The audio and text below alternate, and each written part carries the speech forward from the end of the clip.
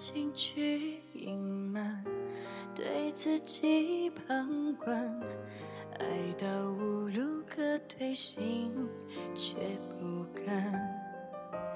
迎着风雨奔跑，拖着泪自半生微叹。与其说你等我把这一场青春偿还，不如再赌一阵看峰回路转。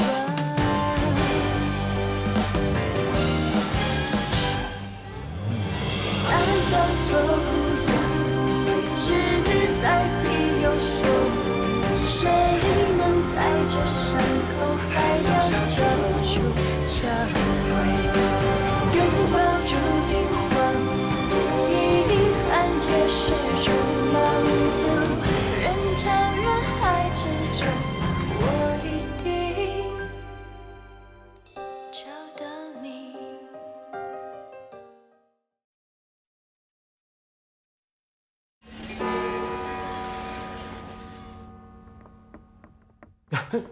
我正要找你呢。啊，什么事儿？啊，是这么回事儿。我本来约了梅艳今天晚上吃晚饭，可是租机器给我们那间公司给我打电话说要讨论一下租金的问题。你知道我们公司现在在风口浪尖上，我又不好推脱，所以大概想请你帮忙去跟梅艳说一下，说我去不了了，跟她说对不起啊。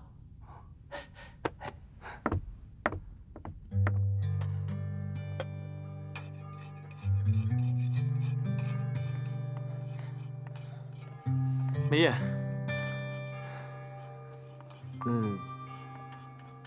大哥他，其实不用说了，他一定是忙着工作，没空来。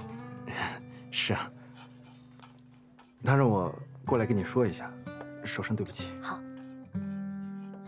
走吧。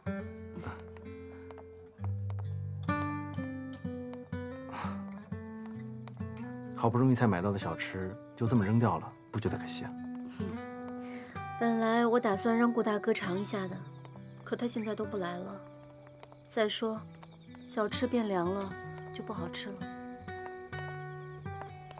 其实你不用生大哥的气，他只是临时有事不能来。再说，你明天到公司上班，不是又可以见到他了？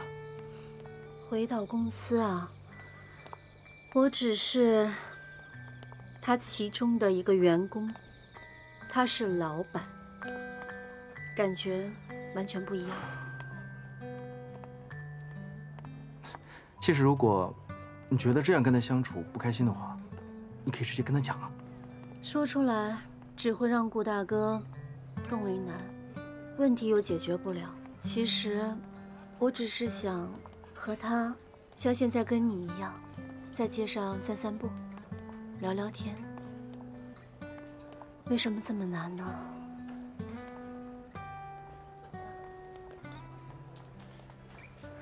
这样吧，我答应你，如果下次我大哥再约你的话，我一定让他来，不再让他失约，好不好？我有你这个朋友真好。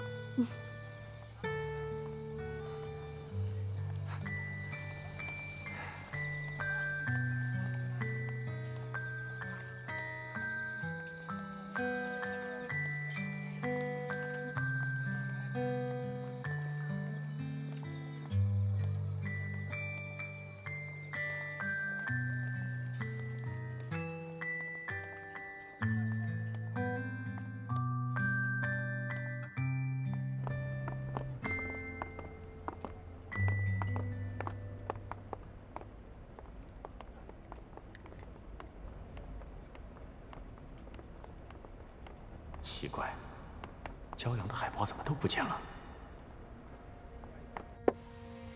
不好意思，你们的骄阳我不能再放了。发生什么事了？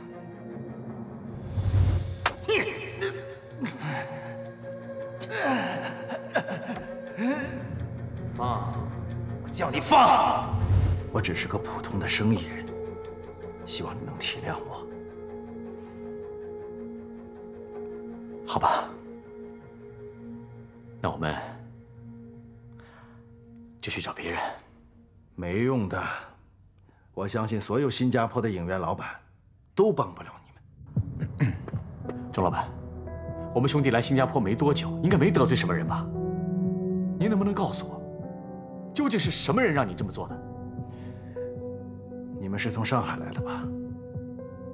唐鑫是谁，你应该知道。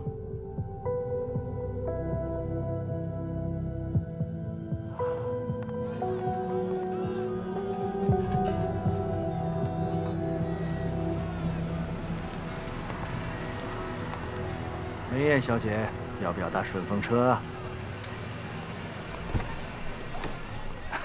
梅艳小姐，我上次问你的事情，你考虑好了吗？哎呀，现在的女明星啊，都矫揉造作，哎，就是缺少你身上这股劲儿。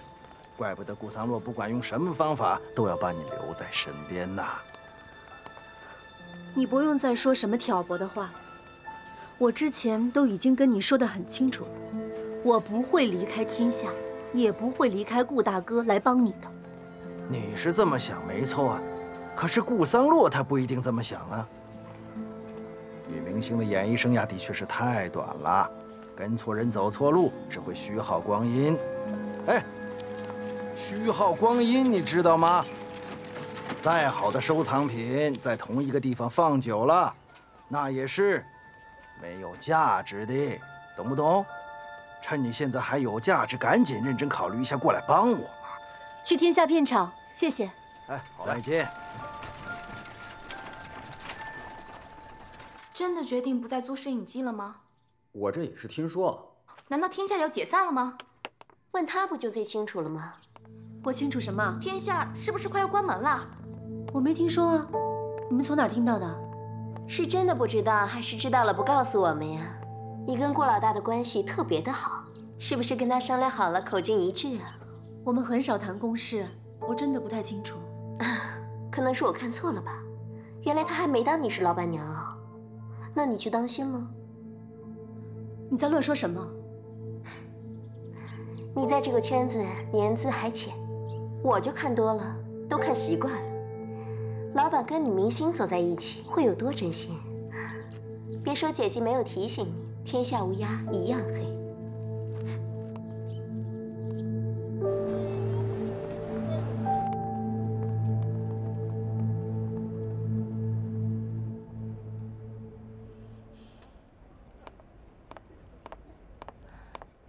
请问今天要放映的是天下电影公司的电影吗？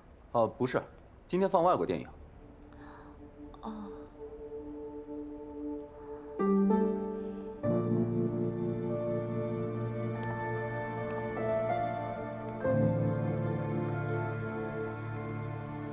对不起啊，我爸一定要把饭店3年前的账目都看完才让我走。你忙可以告诉我，不一定要来陪我的。没关系，你想看电影吧？买票了吗？那我去买。哎，别买了。啊？我不想看了。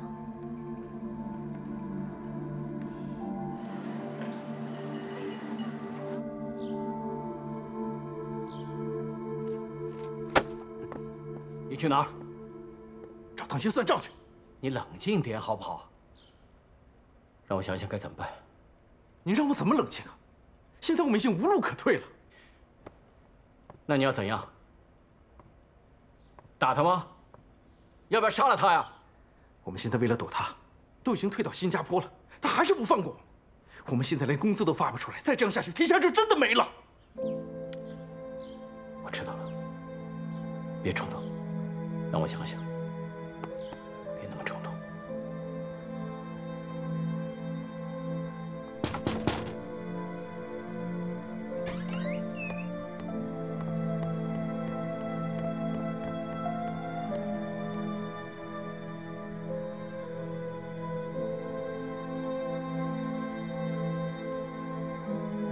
你来了，不好意思。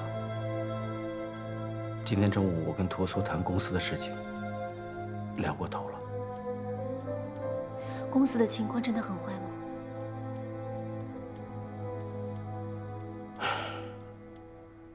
外面大家传得很厉害，说天下快撑不住了。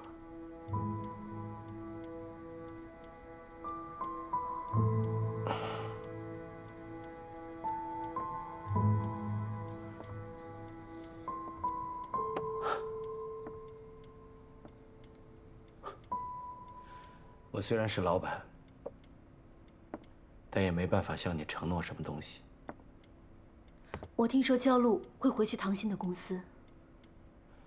天下现在的状况，我也无能为力。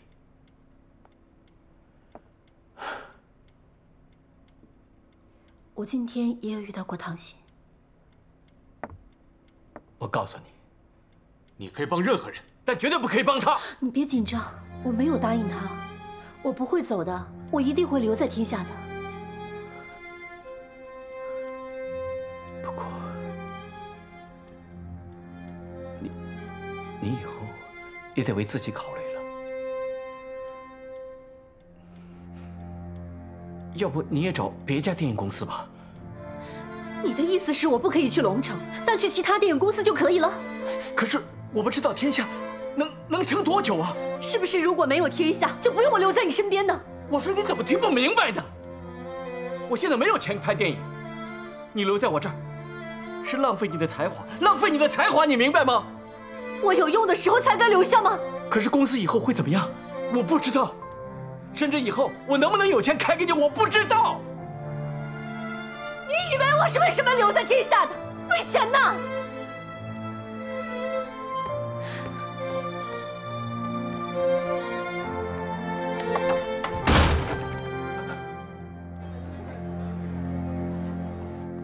怎么突然改变主意，不看戏出来写生了？是不是怕那部戏太闷啊？我想看的那部今天没有上映。你说的那部是顾延枚的那部吗？他不是已经离开新加坡了吗？还没有，我们前2天还见面了。你们见过面？怎么没听你说过？只是见了一面，没什么好说的。那你们谈了什么？没谈什么，他只是说他的电影会在今天上映。其实他们公司拍的电影我看过，没什么好看的，跟西洋电影差远了。也不是吧，我觉得西洋电影也不一定都好看。不过我觉得他能为了实现自己的梦想这么努力，所以就支持他一下。每个人都有他的理想。哦，对了，你有什么理想？我从来都没有听你说过，说来听听。你不会不知道吧？就是摄影啊。我一直以为那只是你的兴趣呢，没想到你想在那方面发展啊。我还想过去欧洲留学学摄影，荷兰水平最高。等我毕了业以后，我就走遍全世界，把所有奇观都收在我的镜头下，开一个个人影展。你这样看着我干嘛？我好像还从来没有见过你这么投入地说一件事情，突然觉得你好帅。不过我只是想想。为什么只是想想？人家大老远从上海来到这儿，就是为了追求梦想。你有这么好的条件，为什么不更努力一点？谁说我不会努力？以我的才华，我只要一努力，就一定会成功的。又来了，自我感觉良好。不过加油吧，我一定支持你。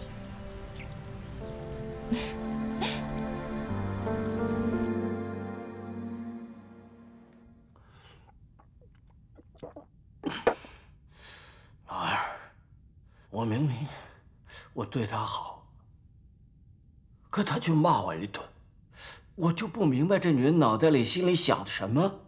那你有没有问他，他到底想要什么呀？他想要什么呀？他不就喜欢拍戏吗？老二，你知道我现在拍不了戏，我不想浪费他的天分，我让他去别处拍戏，这有错吗？我是怕耽误他嘛。那你有没有跟他讲清楚你的用意呢？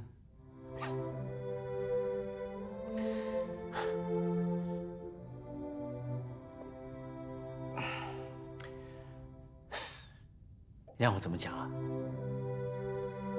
你让我面对面跟他说，我多喜欢你，我对你多好，我说不出口啊。那有什么说不出口的？你怎么可能让你大哥我这满嘴的情情爱爱？你觉得我能说出口吗？那我问你，你跟梅艳交往这么久，你为什么不公开你们的关系？我不想让别人觉得我公私不分嘛。大哥，其实你这么做挺自私的。你管别人怎么看呢？这是你跟梅艳之间的事情。你怎么还点酒？为了庆祝，在1个星期之内，本来有1家影院放映我们的电影，到现在整个新加坡1间都没有。对啊，这值得庆祝。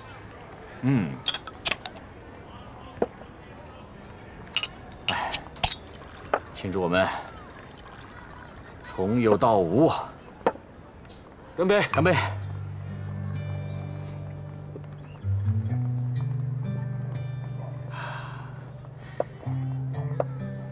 唐鑫啊，你真厉害，在新加坡这种地方，你也能让我们兄弟走投无路。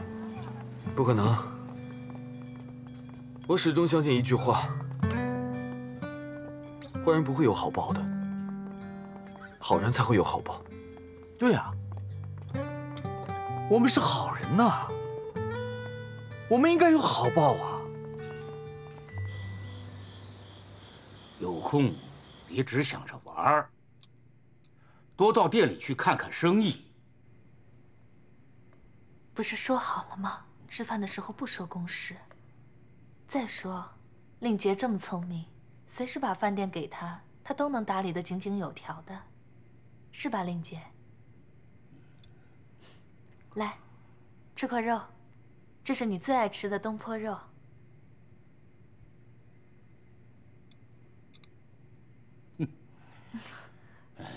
他就是会耍他的小聪明。你以为守业很容易啊？我告诉你，我没想过要守什么业。你，我对饭店生意不感兴趣，我想出国念书。你不是刚从英国回来没多长时间吗？你学的再多，书看的再多，那也只是理论。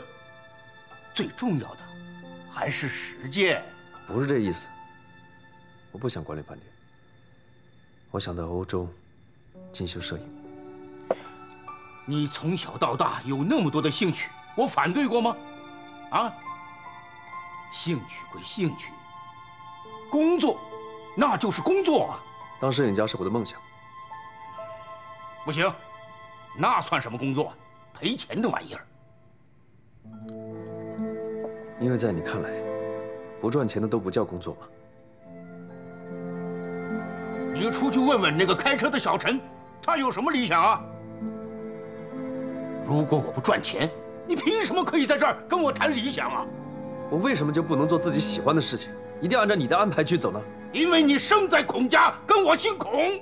那我……行了，别说了，出来。哎，令杰，哎，别理他。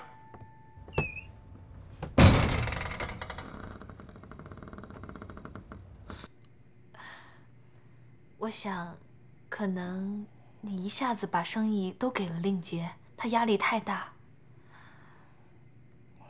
其实，文彬都长大了，不如把他从槟城叫回来，一边读书，一边帮哥哥打理生意。你觉得怎样？你扯到哪儿了？这是？出来。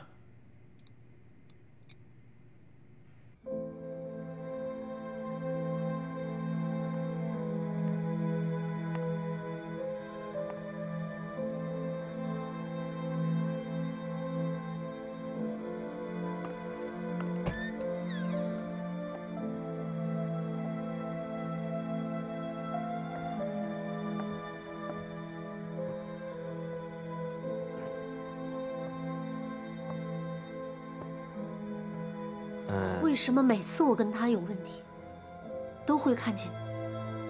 他怎么不自己来找我？每次都叫你来安抚我。你替我告诉他，这一次他不在我面前亲自跟我道歉，我是不会原谅他的。其实大哥没有让我来跟你道歉，只是我担心你，过来看一下你。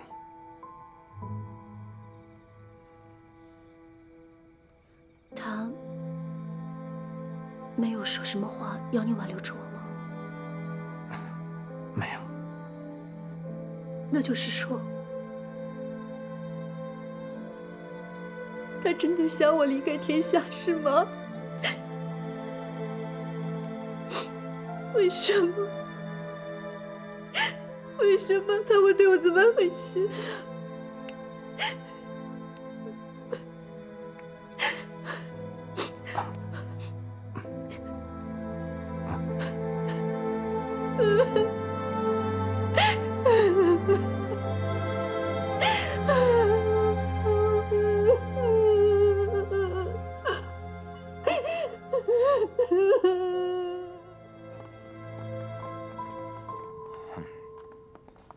来，曾哥，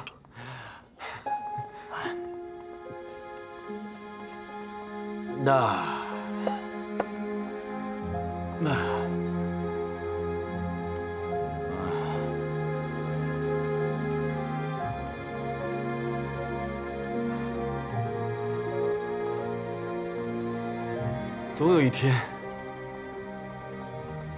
我顾延梅会把这条街上所有的戏院都买下来。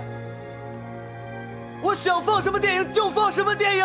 你，这王八蛋！你找我还有什么事情吗？我就是想了解一下，我们之间到底出了什么问题？这是私事，因为这个问题困扰我，让我无法专心工作。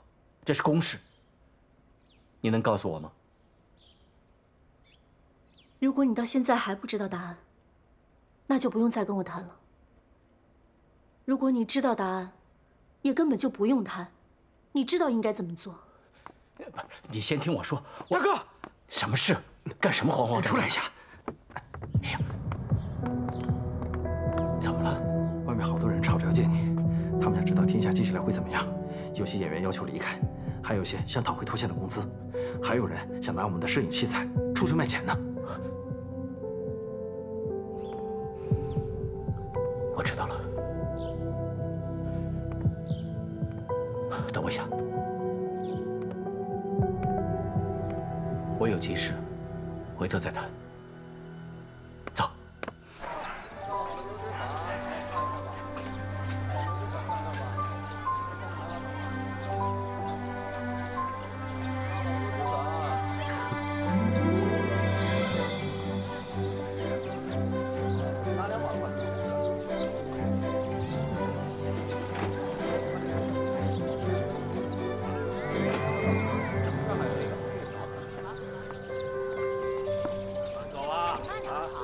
请问，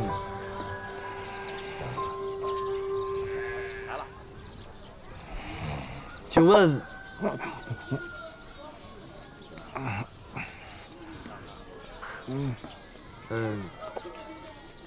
现在有戏吗？我可以买张票吗？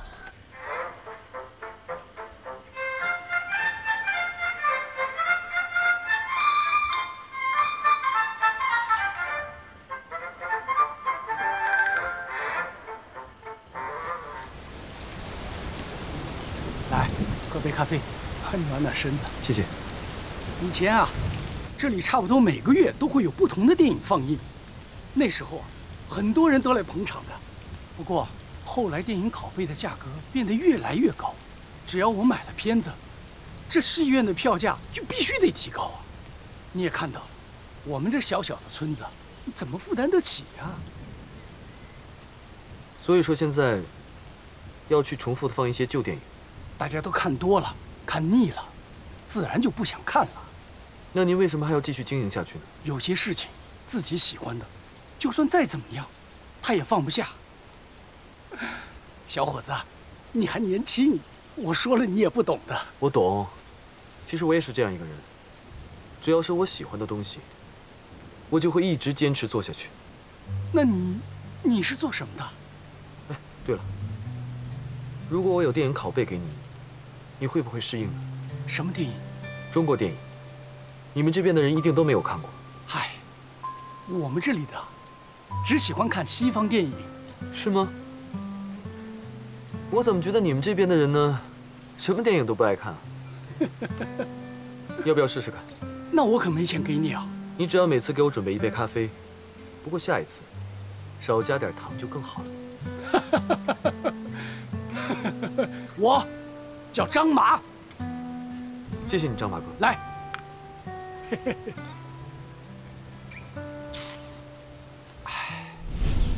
哎，谢谢大家捧场。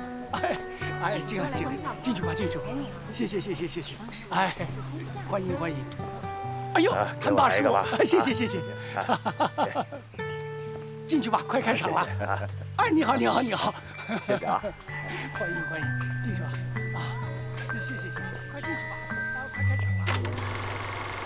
延梅，就算是人坐满了又能怎么样？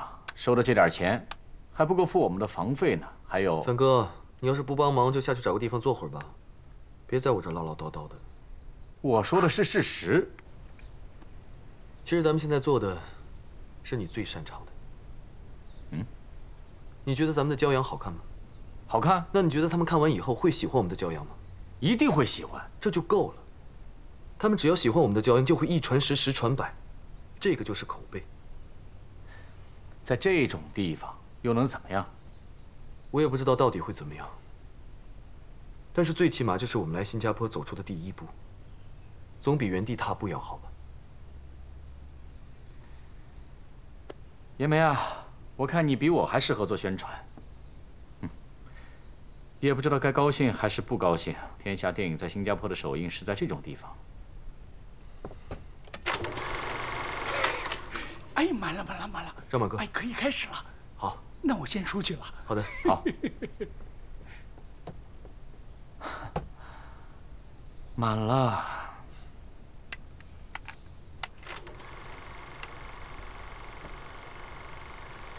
各位沙贝村的村民们，大家好。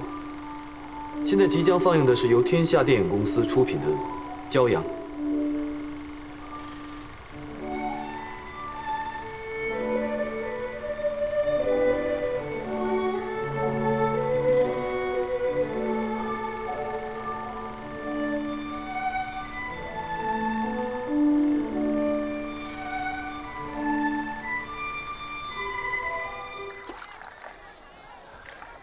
谢谢你们啊！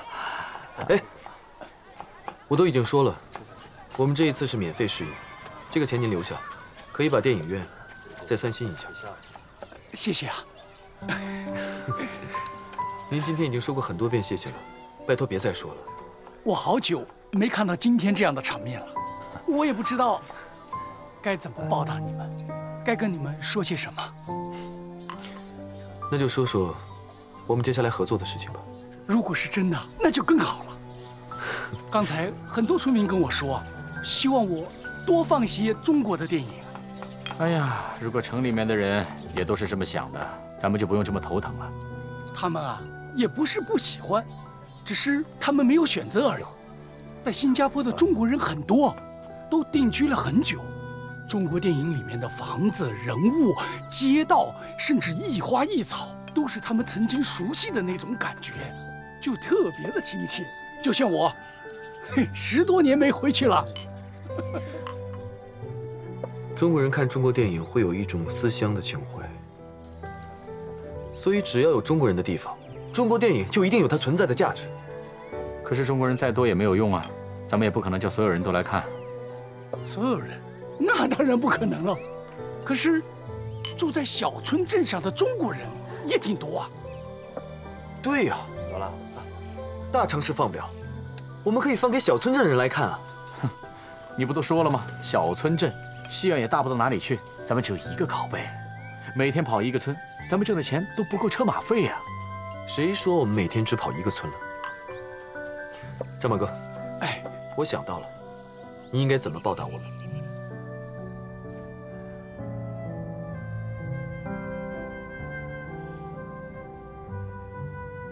小姐，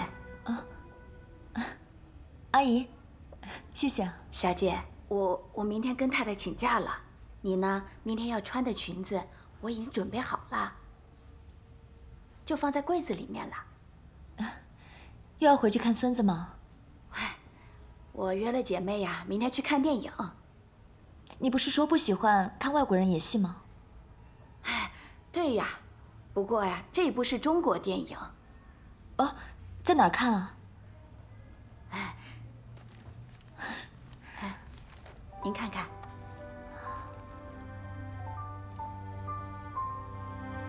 骄阳。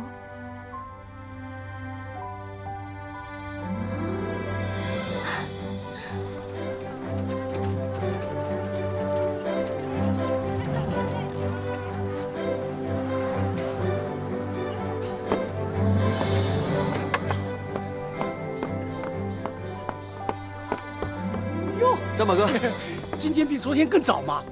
这样下去啊，要不要再跑一个村啊？我先去准备了。去吧。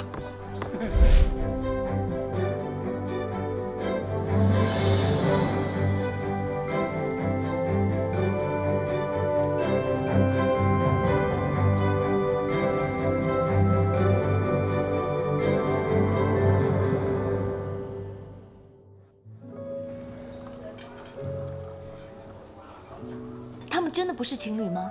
当然不是了，彩凤姐啊，她其实有男朋友，她跟石磊哥只是在演戏而已。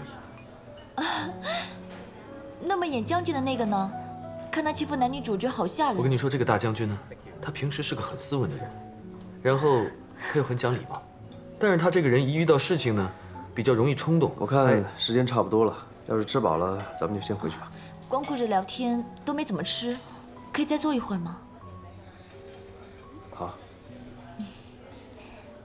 哎，延梅，那你打算还在马来西亚继续跑偏吗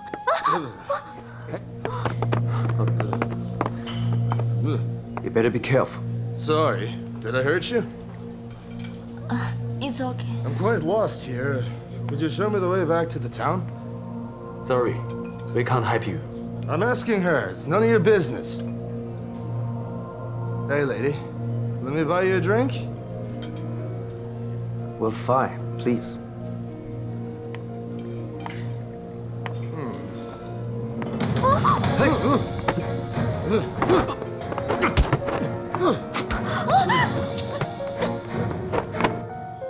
太刺激了！我从来没有见过别人打架，真是一个难忘的经历。谢谢你保护我。护花是男人的责任，谁敢欺负你，我一定不会放过他。也谢谢你。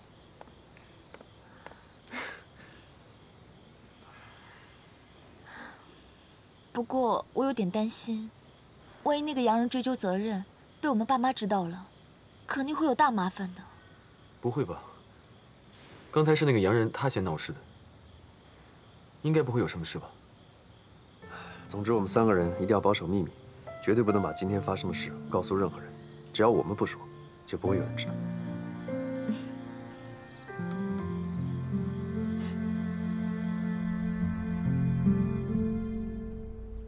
差点闯大祸，你知道吗？但我并没有错，我是打架了，但是是那洋鬼子借罪调戏小鱼，我才出手保护他的。你还有理了？你知道那个洋鬼子是谁吗？他叫杰克，是美国领事夫人的表弟，也是我们店的贵宾。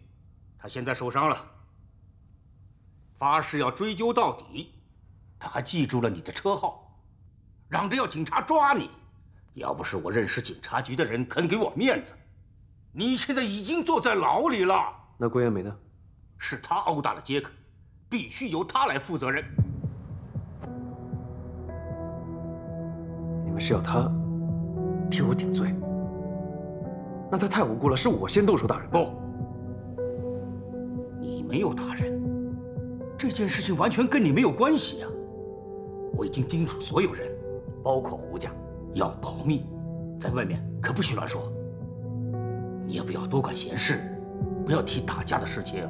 姓顾那小子你也不要管了。爸，我这样做太没道义了。你闭嘴！我不会让你败坏我孔家的名声。好了，我现在要去参加中华商会的晚宴，没有时间教训你。你在家里好好反省。爸，我警告你，如果你再敢闹事，一定把你逐出孔家。哼！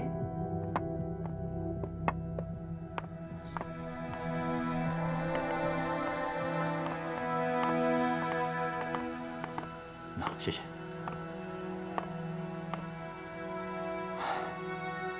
燕梅，我真的不相信你会动手打人。以你的性格，你不会这么冲动失控。你跟三哥说，你有没有打人？我有。那孔令杰呢？他不是跟你在一起的吗？如果打架他也有份儿，为什么他会没事？燕梅，这件事可大可小，这个地方的刑罚很严厉的。如果你被判有罪，不但会受鞭刑，还会被驱逐出境。你知道后果吗？你，如果你是无辜的，应该坦白说出来，不要把责任扛在自己身上，更不值得包庇那个姓孔的。三哥，对不起，我让你失望了。但是我真的有动手打人，我不是完全无辜的。无论如何，我都有错。我不想拖别人下水。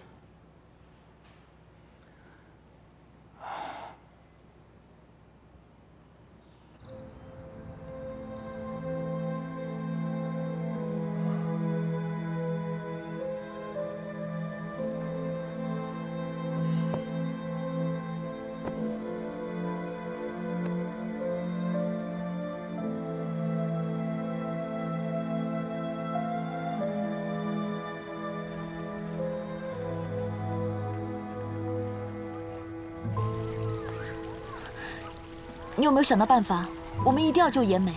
我爸不许我插手，总不能把责任推到他一个人身上，让他独自去受罪。我们这样做太自私了。我也很内疚，但我真的没办法帮他脱身。要不我们去自首？咱们有祸同当，至少可以帮他分担一些，帮他跟警察解释清楚。啊，不行，我不能自首。我爸不会让我自首的，这会败坏孔家的声誉，他会气得跟我断绝关系，我承受不了这后果。我明白你有你的压力，可是我们不能见死不救，我们不能就这样看着延梅替我们顶罪入狱。要不我们去找那个洋人，向他赔罪，求他能不能放过延梅。我担心我爸会知道的。你不敢去的话，我自己去好了。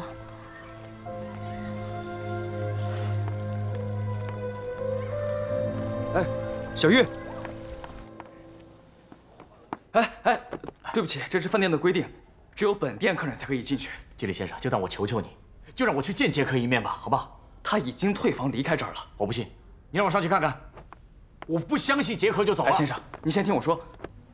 孔先生，杰克真的离开了吗？他一早就离开饭店了，我已经派车送他去码头了。啊，你先去忙吧。孔公子，我是顾若夏，延梅的三哥，我们在上海见过面，你还记得我吧？我记得。你既然记得，那就该知道延梅现在出了什么事了吧？你们是一起闯祸的，可是现在只有他一个人被警察关起来，你能脱身，就说明你有办法能救延梅。孔少爷，请你帮帮他吧。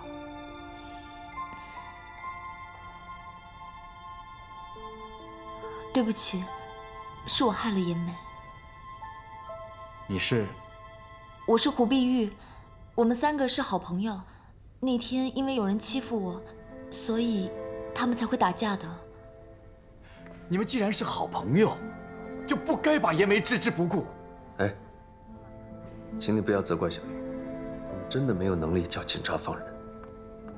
我不相信，你们是自私，推卸责任出卖朋友。你们仗着家族有钱有势就置身事外，让延梅替你们顶罪。亏了延梅还为你们着想，说要遵守约定，拒绝供出你们。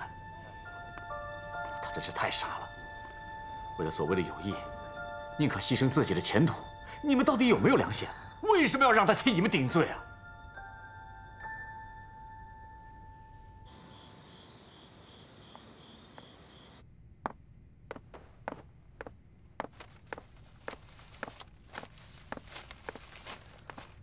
兰姨，我爸呢？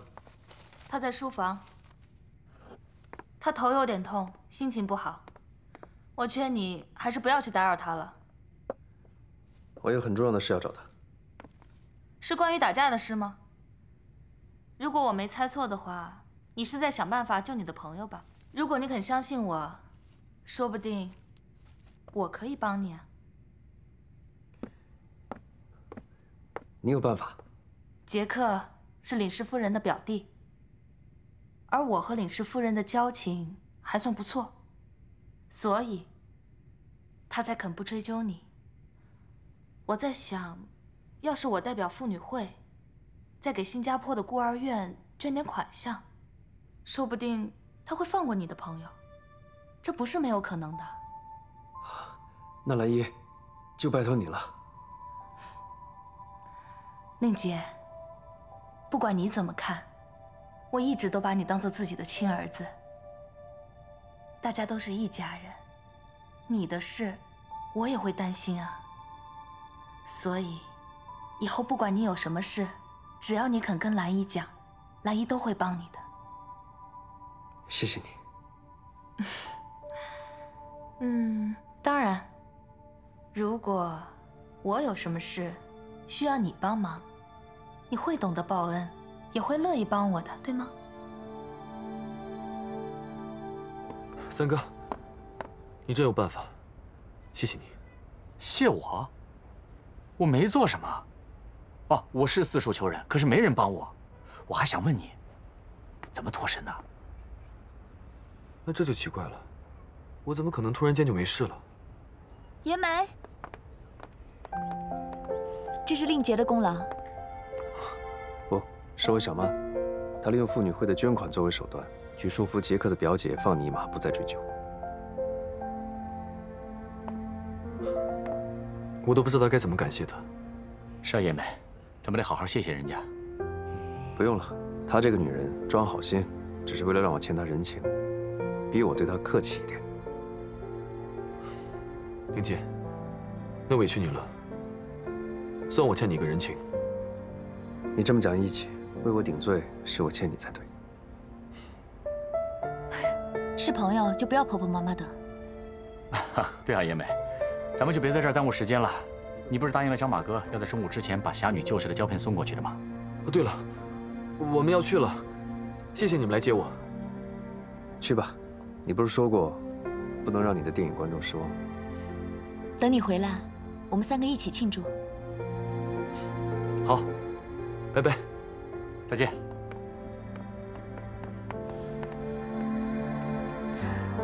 延梅对电影真是有无穷的精力和热情啊！我也想跟她一样，可以自由自在、随心所